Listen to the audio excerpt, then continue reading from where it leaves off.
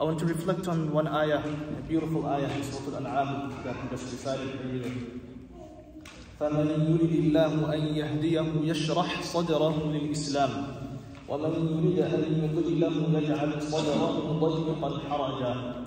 That whoever Allah wants to guide, that He wants that person to get hidayah, guidance, He will open up his chest, his heart, to receive that guidance, to receive Islam specifically, to receive the faith.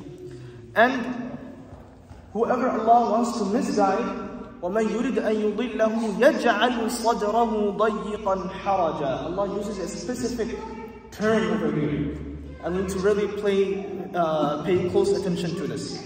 So let's talk about the first thing that Allah talks about. That whoever Allah wants to guide, He will open up His chest for hidayah, for guidance, to receive to receive Islam. Not only Islam, but anything within the faith, to increase more in knowledge, to reach closeness to Allah subhanahu wa ta'ala. Is the same thing that we see that Allah Ta'ala kind of asked Rasulullah sallallahu alaihi wasallam, "Alam nashrah laka sadrak?" Haven't we opened your chest, so that you may receive guidance and everything within the faith. And another place, and Allah Ta'ala says in the Quran, "فَمَنْ شَرَحَ اللَّهُ صَدْرَهُ لِلْإِسْلَامِ فَهُوَ عَلَى نُورٍ مِّن رَبِّهِ." Have we not opened your chest so that you may come back to the faith and receive this nur, this light from Allah subhanahu wa ta'ala?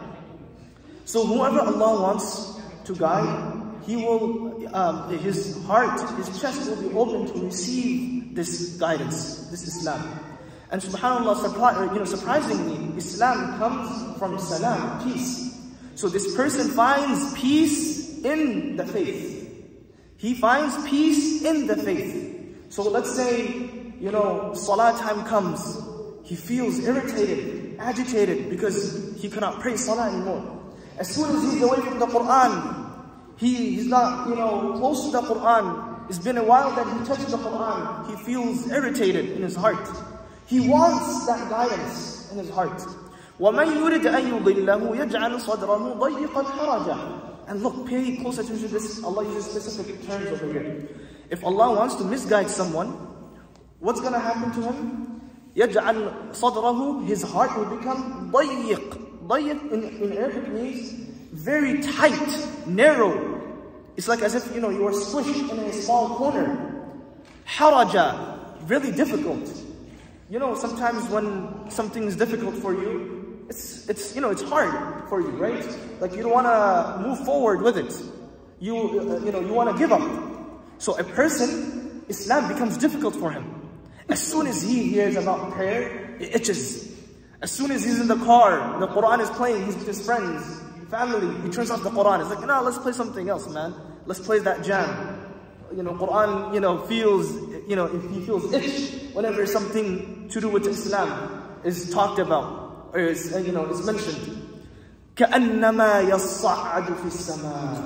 And subhanAllah, you see this time and time again within your own circle group, friends, families, or even, people around you that you know.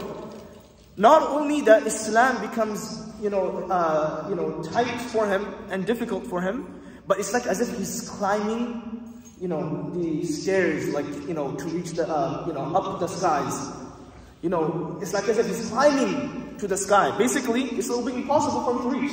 It's like something that he will never be able to touch. That's how Allah makes the deen for him.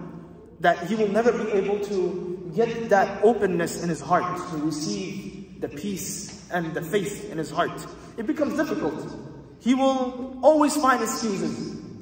Islam will be hard for him. He will constantly make excuses.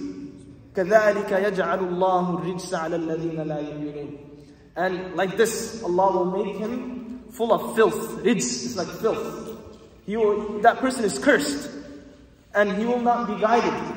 So may Allah subhanahu wa ta'ala save us from these type of, from these type of diseases. May Allah open our hearts for the faith, for Islam, to receive the love of Allah subhanahu wa ta'ala, and to gain knowledge. And that is the reason why we should constantly say the dua of Musa, رَبِّ اشْرَحْ لِي صَدْرِي. Oh Allah, open my chest. وَيَسِّرْ لِي أَمْرِي. Make my affairs easy. وَيَسِّرْ لِي أَمْرِي وَاحْلُلْ عُقْدَةً مِّن لِسَانِي يَفْقَهُ قَوْلِي. Make it easy on my tongue. These du'as are beautifully mentioned in the Quran.